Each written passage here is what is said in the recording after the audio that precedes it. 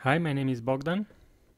In this video tutorial, I will show you how to make a web service request using action form, passing form data, and then parsing the response and displaying it on the front end.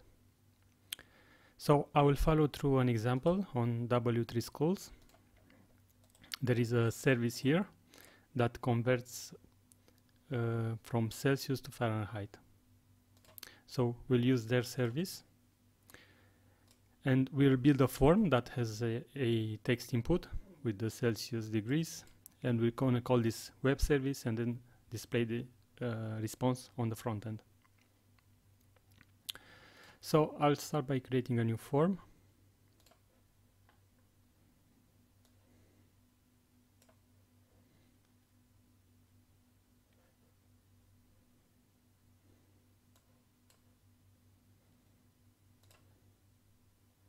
I will start with a blank form, and here I will add my text field. I'll actually make it a number. I'll call it Celsius, and then I will add a button that sends this to the web service, and I will call this button convert. And in this button I will add a new action. It's called server request. Note that it was called post data in older versions, so you need to make sure that you have 3.1.38 or 0.39. This actually that we're looking now is 39. And then I will add a server request, and here you can choose the URL where to make the request and to upload some data. And we're gonna also store the response. So I'll go back to W3 Schools, to this Celsius to Fahrenheit service, and I will use SOAP 1.1. There's also a SOAP 1.2, and I'll show you this in a few. So first thing, I need the URL to the web service, and the URL is this host plus this relative URL. So I need to combine these two in the URL field, and don't forget the HTTP.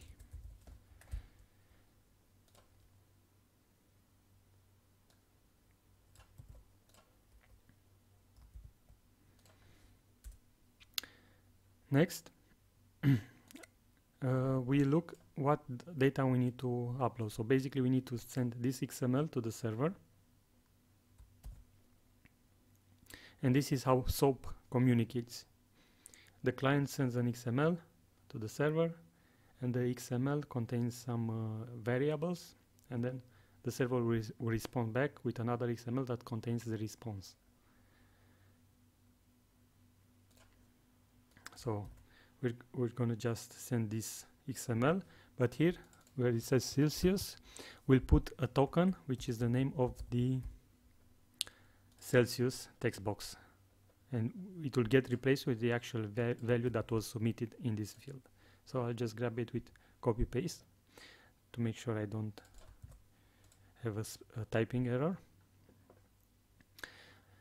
Now next we need to add some headers. So if you we go back and look at the service, we see that it has content type XML. So we need to pass this content up, otherwise it will be form data.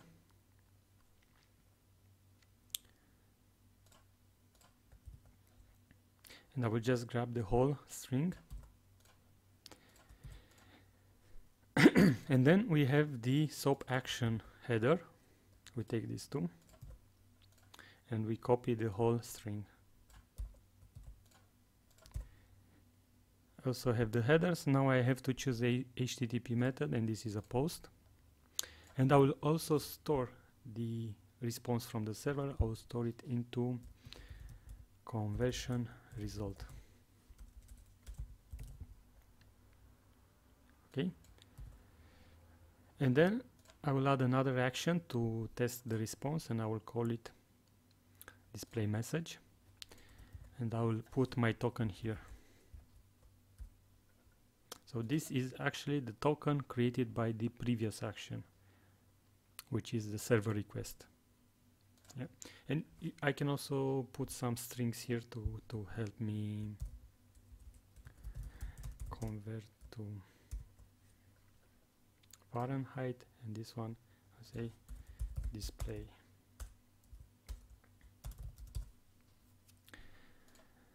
Okay, so I'm saving this, and now it's time to test it. So I'll go back to the front end. Let me delete this one.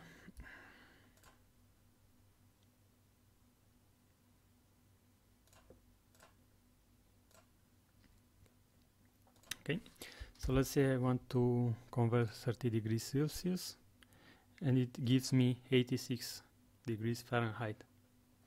So this is the response from the server, but actually this should be an XML, and if I look at the source, you can see that it's actually the whole response. Soap body, and so on. But what I want to extract is just this 86 number. So I don't want this whole XML here, which is probably not valid in this HTML. So to do this, we have a new set of actions that are called parsers. And right now we only have one parser, and that is the regex parser. So now I need to make sure that this action happens between getting the response from the server and displaying it on the front end. And in this regex action, I give it an input, and here I will give it the token generated by this action. And then I will say what data to parse and where to store it. So here I store it in a different token. I'll just call this other one conversion result XML, and I'll use it as input here, and I will store it in the conversion result token. And now I need a pattern. So you have to be familiar a little bit with regex to get the correct pattern. For example, what I will do here, I will match by this tag name. So I'll say something like that, and here I want to extract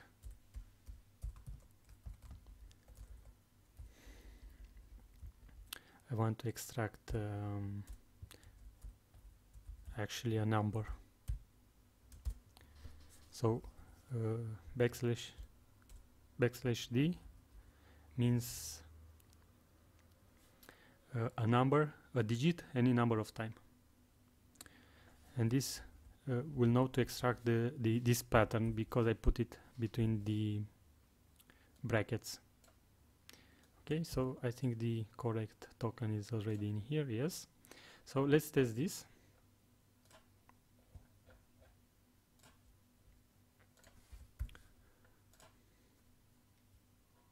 Now it seems I didn't get it right. Let me check it again.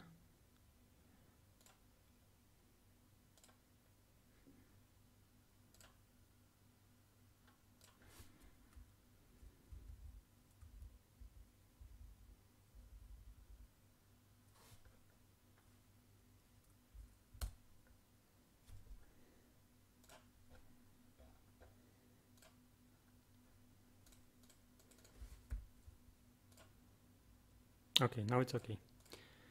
I had an extra backslash. So now if I look at the source code, you see I only have 86 here. So the whole XML is gonna just extracted a specific pattern, in this case the number. And this is how I did it with SOAP 1.1. And now I will go back and also try to do it with SOAP 1.2. So I think the difference is very small. I will just, instead of having the SOAP action header, I will have this content type. And then probably this XML is also a little bit different. Yeah, the namespace is a little bit different. So let me do it real quick. And actually I could make another button, and I will call it convert SOAP 1.2, so I can test both of them side by side if needed. Okay, so I have this server request, and I will just copy from this other one, at least the URL.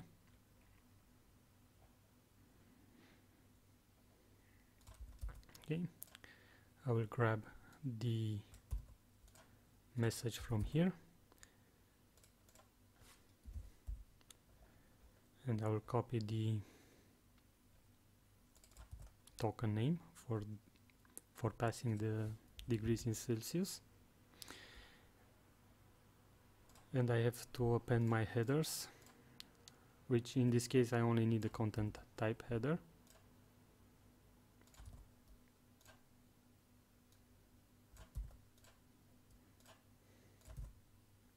And it's a post, and I will store this. I can use the same tokens, since you either click on one of the button or the other, so there will be no conflicts between the token names. Okay, and then I will add another action for the parsing.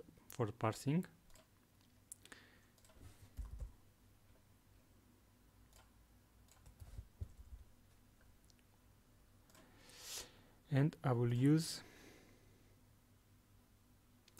this pattern.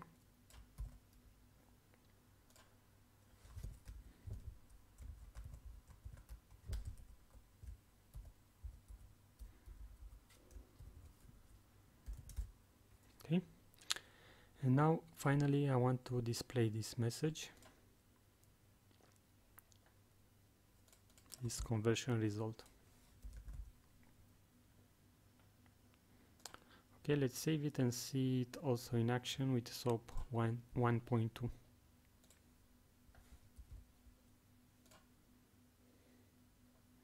Okay, looks like an error. Let me check it back real quick. I had to do a minor adjustment for SOAP 1.2, but now it will also work. So make sure to have build 39. And now it works both with SOAP 1.1 and SOAP 1.2. So this is it. Using this technique, you can actually communicate, integrate with any type of technology that uses this kind of XMLs.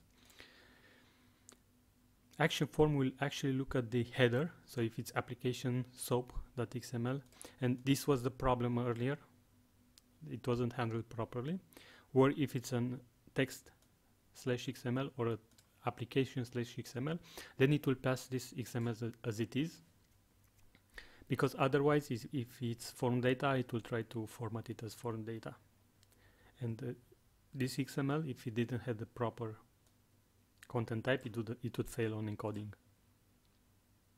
So what would actually look like is that, like this one, the application form encoded, and this is the default content type when doing a post, and you see this is the connection, the parameter strings.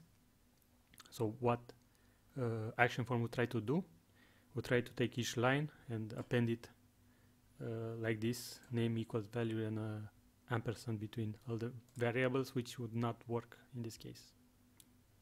So that's it. I'll put the links in the video description. Thank you for your time.